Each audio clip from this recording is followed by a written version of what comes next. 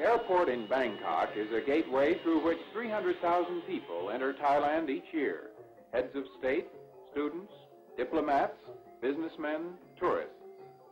Today, Bangkok is prepared for the arrival of a very special visitor, the Vice President of the United States, Hubert H. Humphrey. His Excellency, the Foreign Minister, Tanat Koman, greets the representative of the American people. The American ambassador to Thailand, Graham Martin, introduces the Vice President to Thai and American officials. The composition of the Vice President's party testifies to the importance of his mission, for it includes W. Averill Harriman, Ambassador at Large, Leonard H. Marks, United States Information Agency Director, and Jack Valenti, Special Assistant to President Johnson.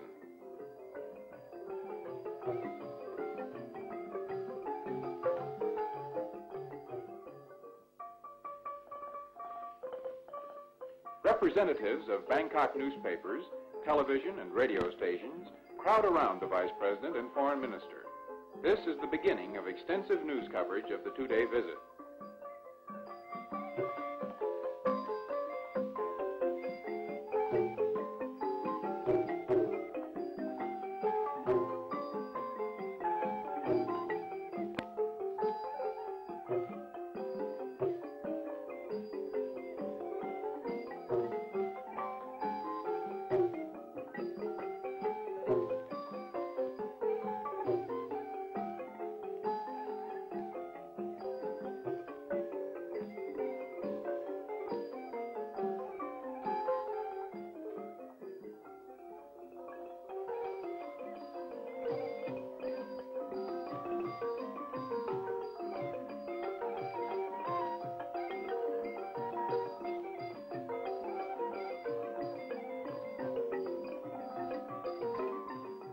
At Ban Manangasila, the splendid mansion which was the gift of King Rama VI to a member of his court and which serves the Thai government as a residence for distinguished guests, the Vice President is to be housed during his visit.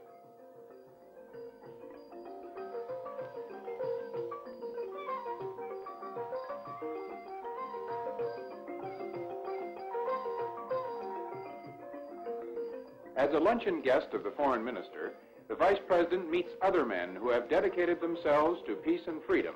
His Royal Highness Prince Juan, a Deputy Prime Minister who was President of the United Nations General Assembly, and His Excellency Pot Sarasin, Minister of National Development, who was the first Secretary General of the Southeast Asia Treaty Organization. After an audience with His Majesty the King, the party visits the headquarters of the United Nations Economic Commission for Asia and the Far East, where they are welcomed by the Executive Secretary, Hun Yun, of Burma.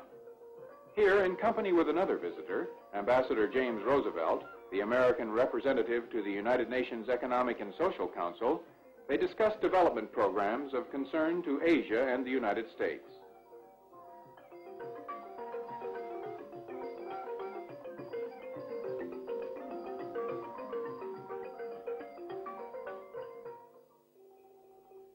Vice President Humphrey is about to see one of the reasons why thousands of tourists from all parts of the world visit Thailand, a trip on the majestic Chao Phraya River.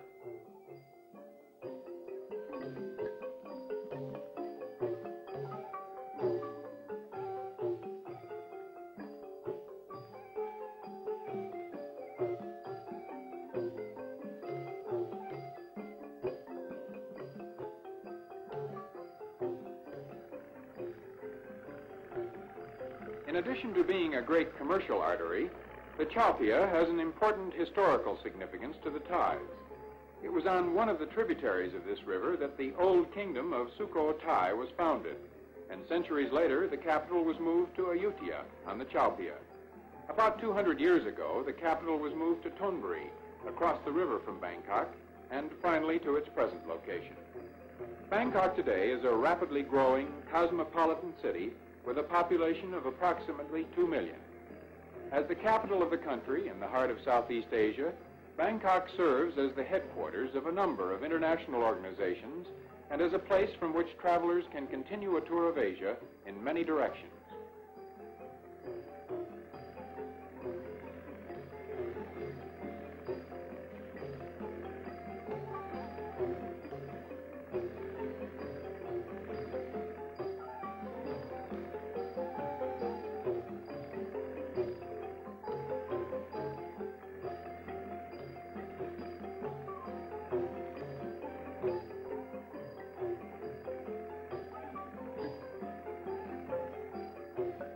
As the Vice President's party proceeds along the river, a travel poster comes to life, the Temple of the Dawn. From the central tower, which is 74 meters high, the visitor has a magnificent view of the city and the harbor. Construction of the great tower dates back to the reigns of King Rama II and King Rama III. Although there is complete religious freedom in Thailand, most of the Thais are Buddhist.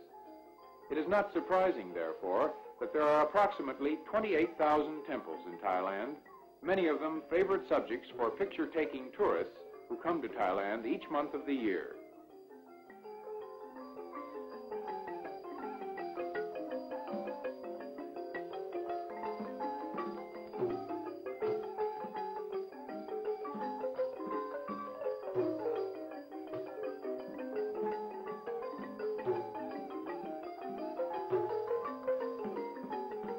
These lightweight hats provide the Thai farmer with protection against the sun and rain, but visitors find that they make decorative souvenirs. Silk, bronze, and ceramics are other Thai products that appeal to visitors.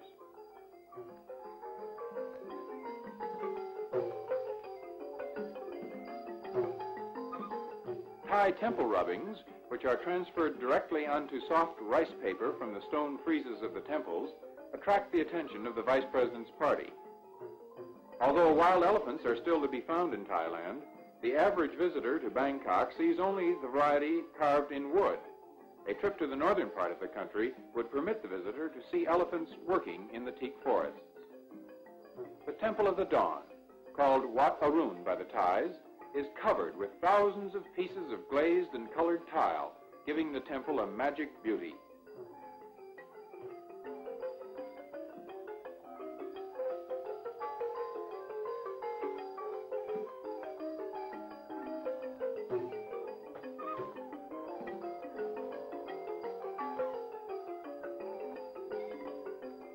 These stone figures are an almost accidental decoration, for they were carried as ballast in ships which came from China and returned laden with Thai rice and tea.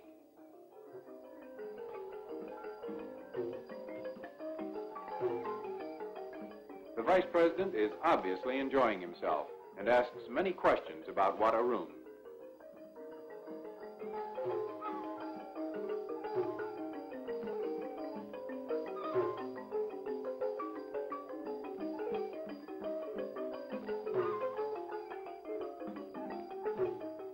More than 5,000 miles of canals and rivers form an inland waterway network in the vicinity of Bangkok. At one time, they were the only transportation routes connecting the countryside with urban areas. And even today, thousands of tons of farm produce move into city markets each day by boat. Now the Vice President sees a school on the banks of the river and requests that the boat stop so that he can visit the children who are playing in the schoolyard. The school's 314 students and 12 teachers are delighted to welcome someone who so clearly is keenly interested in young people.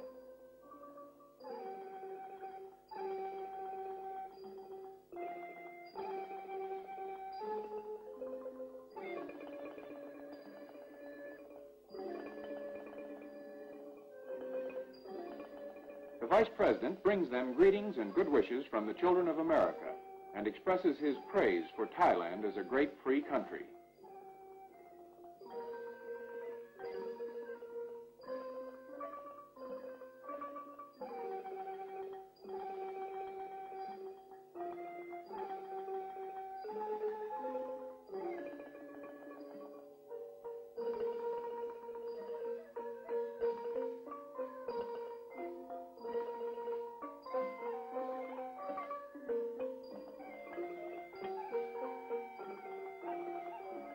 Ever since King Rama VI made education compulsory for children between the ages of 7 and 14, the Thai education system has expanded, and today Thailand has achieved one of the highest literacy rates in Asia.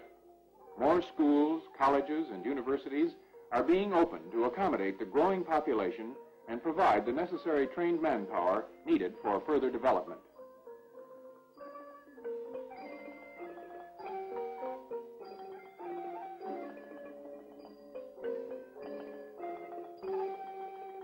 This government school lies in the grounds of a temple, as many do in Thailand. the Vice President expresses his thanks for the warm hospitality he has enjoyed to one of the Buddhist priests.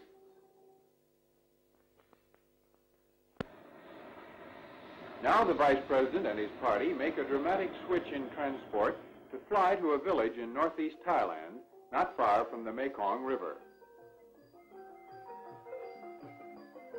Near the village of Ban Potak, they are welcomed by the Foreign Minister, the Deputy Provincial Governor, and American officials.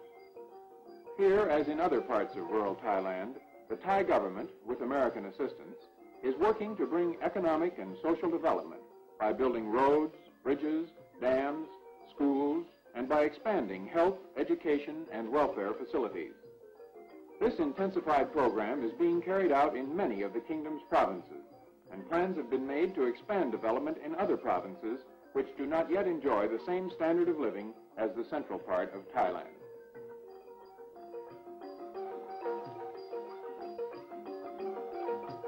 One-third of Thailand's population lives in the northeast.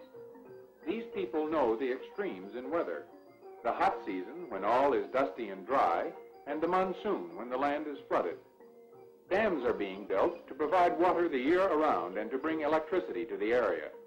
In addition, they will tie in with one of the most ambitious projects in Asia, the development of the Mekong River, which eventually will benefit 4 countries: Thailand, Laos, Vietnam, and Cambodia.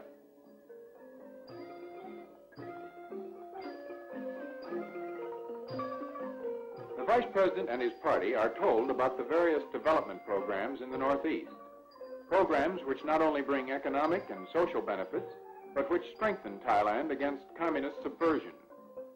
There are mobile development teams from the National Security Council to bring urgent relief to remote areas, long-range accelerated development programs on a provincial level, community development workers in the villages, and also mobile information teams of the Thai government and the United States Information Service to explain the government's efforts to improve living standards and counter communist propaganda and subversion.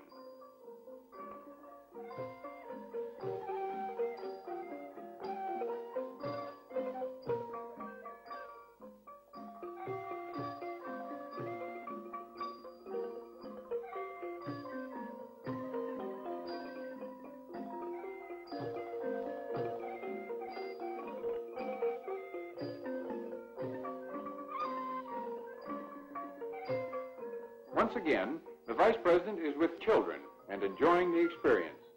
Here he presents fruit to children who have come to welcome the American visitor.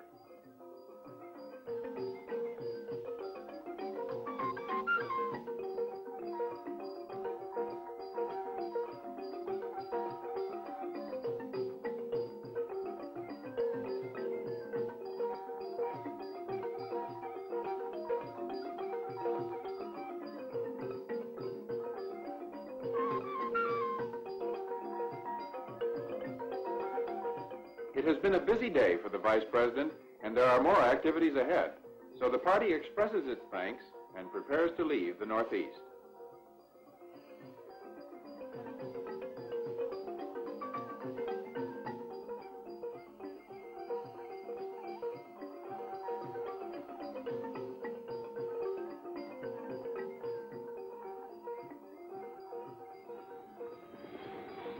Swirling dust, the helicopter carrying the visitors begins the first leg of the journey back to Bangkok, where they will be dinner guests at Government House.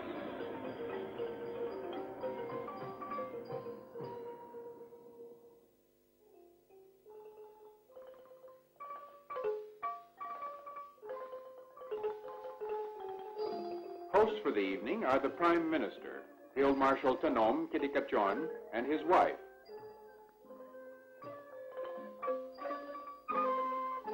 In the receiving line with their wives are the 2 Deputy Prime Ministers, His Royal Highness Prince Juan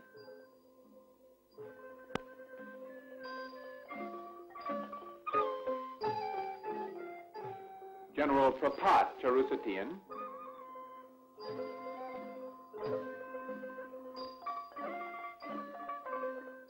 Chaupia Sirwisan,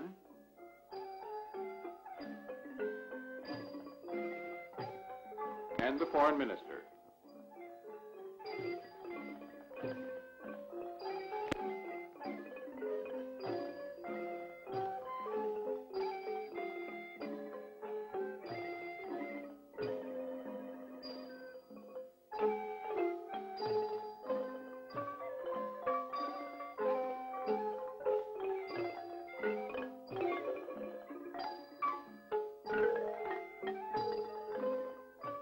Vice President and the wife of the Prime Minister.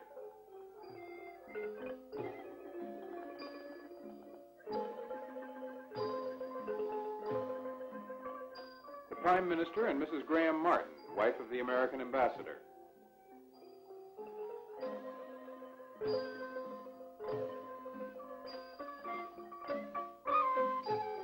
Prince Juan and consort.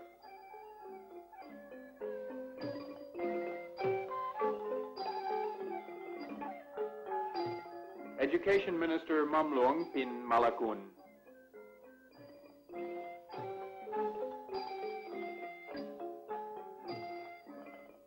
Toasts are proposed by the Prime Minister to the President of the United States, by Ambassador Martin to His Majesty the King, and by the Vice President to his host.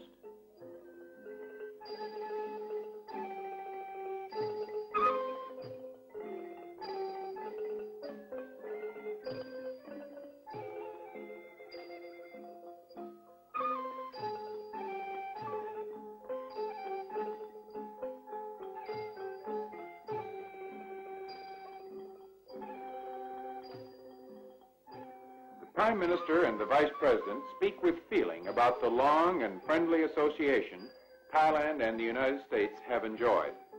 There are reminders that both countries have much in common: devotion to peace, belief in collective security, and dedication to the principle that all countries, large and small, should have the opportunity to develop as they wish without outside coercion.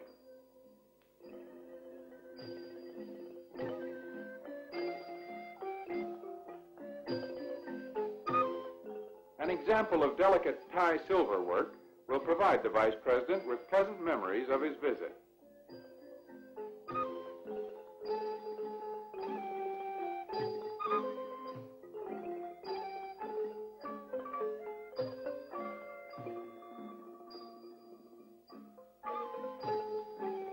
Classical Thai dancing, which is enjoying a renaissance in Thailand, provides a pleasant evening of entertainment for the visitors.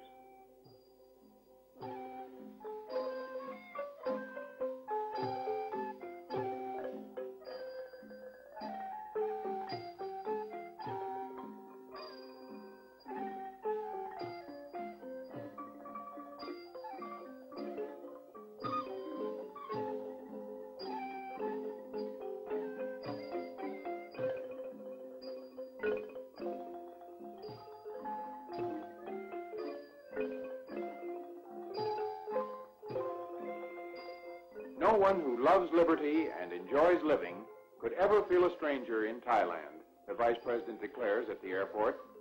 He also speaks of the various development projects in Southeast Asia to which the United States is committed and which will bring peace and progress to the area.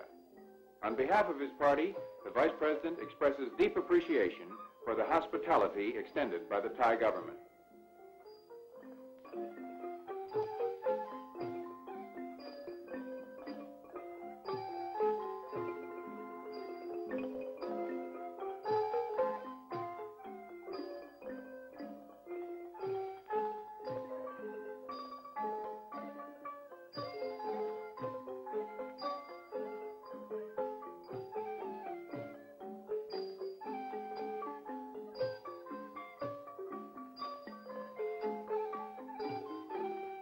Much has been accomplished in a short visit.